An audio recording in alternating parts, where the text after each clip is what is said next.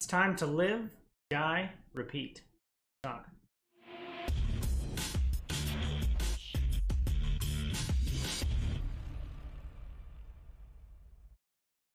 What up, viewers? What up? What up? Calc Soups here, and today is Friday, September 17th, and that means it's time for a quick recap of the week in video game news. As I referenced in my cold open, Deathloop is finally here after being delayed from May. We finally got our hands on Deathloop this week. I launched to pretty good response. It's currently sitting at an 88 Metacritic, and I've seen a lot of 5 out of 5s and 10 out of 10s across the reviews, so I've got fingers crossed that it will be a good one. I've been excited for this game for quite some time. It's kind of was one of my GOTY contenders, and I think a lot of the reviews are saying that this year. It'll also be my first Arcane game. I didn't get too much into the Dishonored games, so it'll be really interesting to kind of see what's there. I've heard really good things. I've read a couple really good reviews talking about new mechanics and just kind of the crazy stuff that goes in it. I typically don't like potentially like roguelikes or something like that, or roguelites.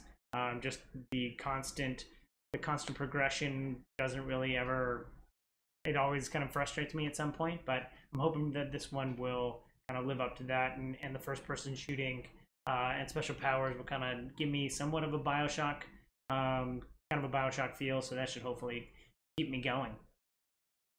Yeah, I'm excited to play it. I haven't touched it yet, but I'm looking forward to jumping in and living, dying, and repeating sometime soon. Also launching this week, we had a giant, or the biggest content update that Valheim has had. Valheim being the survival, the Viking survival game that came out back in April. Hearth and Home came out this week. It adds a bunch of new features like diverse food and new biomes for you to explore. There was also besides the big update, there was also a developer fireside chat this week, and in it they talked about how, you know, people who've played to the upper ends will probably look to either reset their world or even their character. I'm still a little hesitant of whether or not I will reset my character. I put a lot of time and effort into getting my character as high as they are, but resetting the world just to make sure that you kind of have a fresh slate, I think that's pretty cool, and I've already started to see some of the cool new things that you can do in Valheim, so I'm looking forward to diving into that sometime soon. A game that I didn't know was happening because I apparently forgot about it was got a character trailer this week. Star Wars Hunters is a mobile battle arena that is coming to mobile phones and Switch, I believe. Had a character trailer this week, kind of showing off the 8 cool characters. One of which was my favorite, was a robot named J3D1, which I think is a great kind of Jedi reference, and the character is a Jedi. But when I was looking into this, apparently it was announced back in February at a Nintendo Direct, which I don't remember at all. But now they've announced the characters that are going to be in it and a timing window, so it's going to come next year in 2022. So if you're looking for a mobile Star Wars game to be playing, I'll have a link down below so you can check out that latest trailer.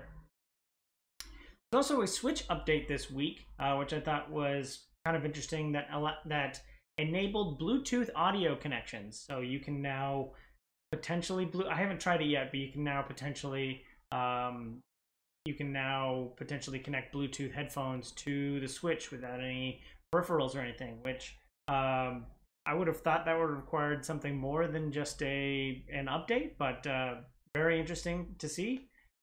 You still have no mic control, so if your headphones have a mic connection, then you won't be able to. You still won't be able to talk to your friends through that way, which Nintendo still hasn't figured out, considering we want to be able to play Switch games and talk to our friends in some kind of party system, but Nintendo either won't or hasn't done that yet. So, but now there's no peripheral needed. You can just Bluetooth connect your headphones. So that'd be a good way to keep all the cords, because when I play with my Switch, there are definitely a lot of cords flying around everywhere that I don't necessarily want or need. So now I can just connect Bluetooth headphones. There's also a noticeable amount of game delays this week, or at least a couple, which I noticed. Battlefield 2042 has been delayed, throwing away all of the kind of benefits that it's had going for it. I really had kind of high hopes and for 2040, 2042. You know, I think they've hit the market first. They've been talking the most, and they have had a really good, strong foundation and marketing campaign. They were coming out before Call of Duty, but now that they've been delayed, they are falling several weeks after Call of Duty, moving from October 22nd to November 19th. So a couple weeks after Call of Duty now.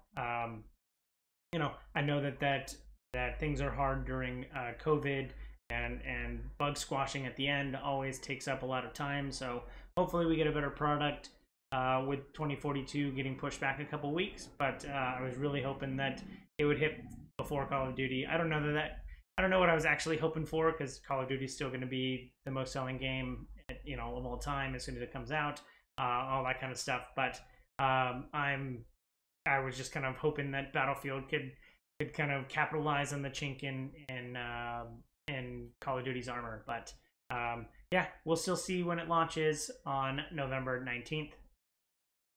Speaking of game delays, and this one you kind of saw coming a little bit more, Dying Light 2 has been delayed out of the year with several delays or lack of information prior to its launch. It's presumed to launch in December, on December 7th. It was kind of, I think it was kind of somewhat tentative or inevitable for it to fall out of the year. But it is going to be launching February 5th of 22. So just like 8 more weeks after it was going to initially launch, and we'll be able to play Dying Light 2. So anybody who was looking to parkour their way through the zombie apocalypse is going to have to wait just a little bit longer. Remedy talked about the Alan Wake remaster this week, but not in a way that you might think. Now that they have the freedom to go back and change some things about Alan Wake, they're going in and they're scrubbing a strange relic of a bygone era, the product placements in Alan Wake. I think this is a little bit of a... Product placements were actually pretty popular in... or I don't know popular, but they were noticeable in games circa, you know, the late aughts to the early 2010s. I think Saints Row 3 had a bunch of product placement. Alan Wake was littered with them. There was like Energizer batteries and Verizon posters, and I think some of the drinks were, it was like Coke or Pepsi. So now that they have the full freedom, now that Remedy has the full freedom to go back and kind of scrub some of that stuff, they're scrubbing all the product placements out. So that should be fun. You won't have any of that kind of weird product placement and video game thing that I think always makes some gamers, the hairs on gamers' necks stand up a little bit. But that'll be all gone in the Alan Wake remaster coming out in just a couple weeks. IKEA is finally taking gaming seriously, and as someone who is constantly looking for gaming furniture or a new desk or anything like that, and not finding it at IKEA, I've always scratched my head. Well, now I'd have to look no further, because IKEA is actually making a gaming related furniture line. So we will now be able to get... I can't wait for the IKEA stores to have kind of like gaming setup, just to see kind of what they think of as like a gaming setup. But it should be pretty cool. There's like 30 or so products, all with the weird IKEA names that you know and love. But you know, there will be desks and head pillows and ring lights and all that kind of stuff that you can get from IKEA. So I think that's actually, I think this is actually a pretty good match. I think that IKEA's should have been kind of open to this for quite some time, but you know, as someone who has wandered through IKEA's office space trying to figure out what my layout's going to be for my desk situation, the fact that they are now kind of targeting more towards gamers, I think should be really, really cool and helpful. So excited to see that. Also launching this week was Origami 2. This is a game I've been excited about for quite some time, and I think I've talked about this before. Origami is a stealth co-op action game. Emphasis on the co-op. I really wanted to play this game with my partner in crime, my wife, for quite some time, and now that the second one's out and you can play up to 3 players, I'm really looking forward to it.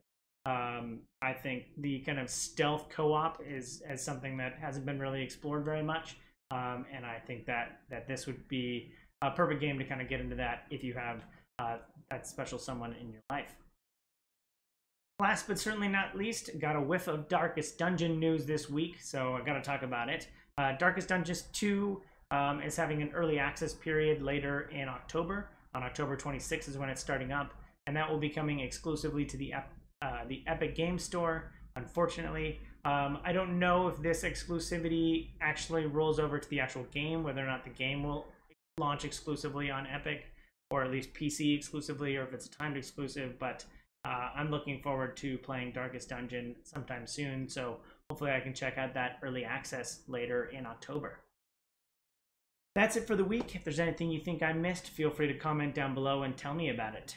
Thanks for watching. I hope you enjoyed this content. If you do, follow, like, and subscribe to me on YouTube and Twitch so you can see more great content like this. I'll have links down below in the description. Thanks again. I hope you have a super day. I hope you have a super weekend. I hope you have a super day. Bye!